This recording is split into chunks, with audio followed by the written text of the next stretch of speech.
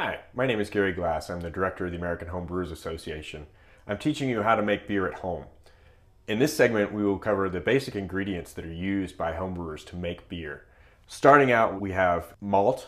Malt can be made from a variety of different grains, including wheat, rye, and oats, but it's primarily made from barley. And there's two main forms of malted barley that you can use. We've got our base grains, which are light, and those need to go through a mashing process.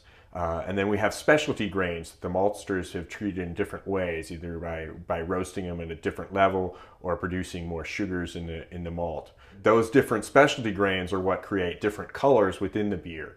Malt in general provides sugars, which add sweetness to the beer, as well as body. So it adds to the mouthfeel of the beer. For homebrewers, we can skip the whole mashing process in which the starches and the grains are converted to sugars by using extracts. And I've got a couple of examples of extracts here. Extracts come in two different forms for homebrewers. You can either buy dried extracts or you can use a liquid extract, which comes as a syrup. Those extracts allow you to skip that whole mashing process, so it's very easy to do. Beer, of course, contains hops. Hops are a flower that are used as an herb in the brewing process. They provide bitterness, which balances the sweetness from the malt, as well as aromas and flavors that can range from herbal to floral to fruity to spicy.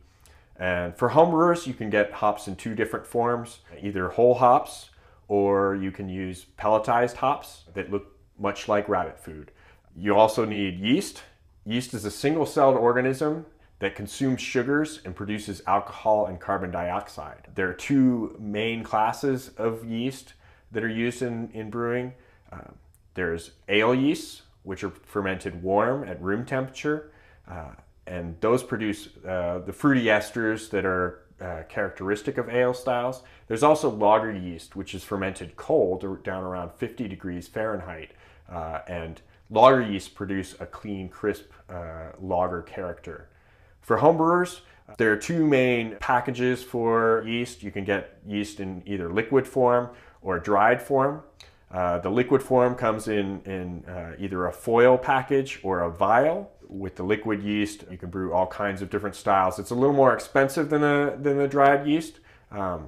Dried yeast doesn't have as many varieties as the liquid yeast does, and it also has to go through a rehydration process. Of course, with beer, the main ingredient is going to be water. You can use any kind of water as long as it's clean tasting. So if your tap water tastes good to you, you can use that. Though if the water has a lot of chlorination in it, then you probably want to use a filtered or bottled water for your brewing. Well, that covers the basic ingredients. Next, we'll talk about the equipment that you will need to brew beer.